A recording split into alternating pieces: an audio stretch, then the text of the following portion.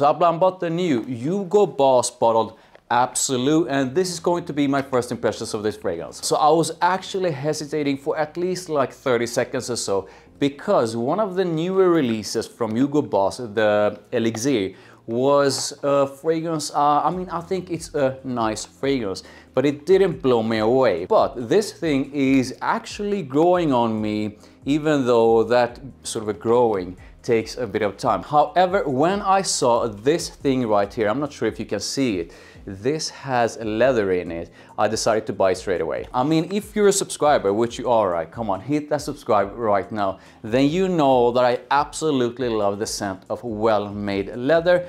Let's just hope that this is a good one. Some of the notes in Boss Bottled Absolu are frankincense and leather. Then we have myrrh, absolute and patchouli, and at the base we have davana and cedarwood. So Boss Bottled Absolu is supposed to be a parfum intense. Let's try it out, and let's try it out up in the air first.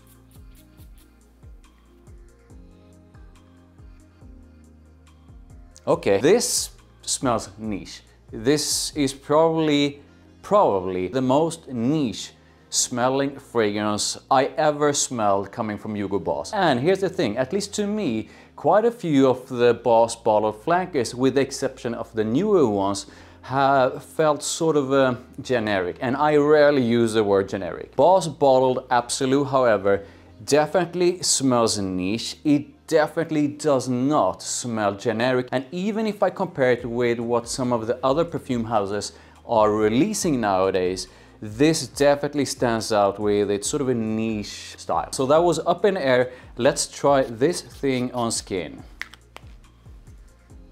So this has a bit of smoothness to it, especially off skin. Off skin, this is a lot smoother than up in the air, but at the same time, this has a dry kind of feel to it. So the opening intensely woody with quite a prominent dose of smokiness. So a noticeable smokiness, but this, at least to me, is not of the super intense, incensey kind of smokiness. And the whole thing has a bit of ambery warmth and shine to it. And its woodiness, at least according to me, and at least based on this first impression, is more of the sort of a dry kind than something that is super creamy smooth. And there's also a bit of that leather in the opening. The leather was the main reason why I bought Boss Bottled Absolu.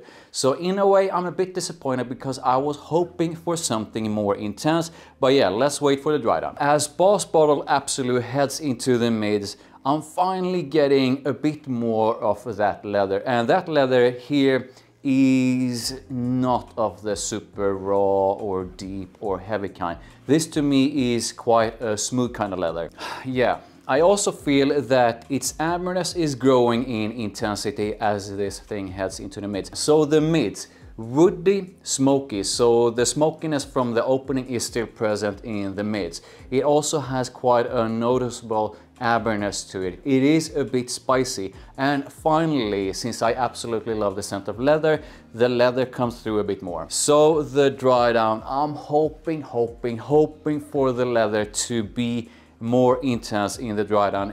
Okay, slightly more intense leather in the dry down. This is a very smooth kind of leather. If you are a leather freak like me and see the notes here and are hoping for this to be like a super intense kind of leather, then do not expect, I mean, maybe this will come across like that to you. However, this to me is definitely not about leather first. This is woody first. Its woodiness has become a bit sort of a richer and fuller in the dry down. So the dry down in a nutshell, woody first, the amberiness is still there. The smokiness, and this is interesting, the smokiness, at least to me, has sort of a softened up as this heads into the dry down. There's a bit of spiciness to Boss Bottled Absolu, even though I do not consider that part to be that prominent. And the leather, which is pretty much the main reason why I bought Boss Bottled Absolu. It is a bit more prominent in the dry down. I would have loved for that part of the dry down to have been more intense. So yeah, this is in a way a sort of a leathery scent, but this is primarily woody with a bit of leatheriness. You have that smokiness, you have that amberiness, you have a bit of spiciness. This smells good. It definitely smells good. It definitely smells niche. But yeah, I'm a bit disappointed because I was hoping for this to be leather first. So here are my initial thoughts on compliments and mass appeal.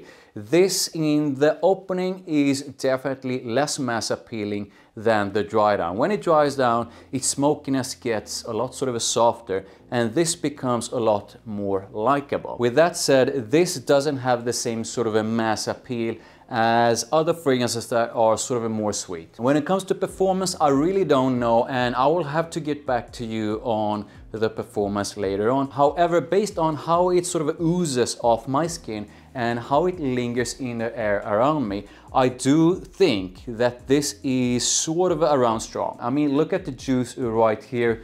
This definitely feels like a long-lasting, quite strong scent. So here are my initial thoughts on usage. So like seasons and occasions, while this is not the warmest scent I have, this definitely has quite a prominent sort of a warmth and depth to it. So this is definitely, at least to me, more of a fall, winter and spring scent. And when it comes to occasions, I do feel that this is more of the kind of scent that you wear for special occasions or when going out. So who's Boss Bottled Absolu for? I think number one, you should enjoy woody fragrances. Number two, you should enjoy a bit of smokiness as well, because this has a bit of smokiness to it. Even though I don't think this is the most smoky of smoky, this still has a bit of smokiness to it. Number three, you should enjoy the scent of leather, even though, at least to my nose, the leather in here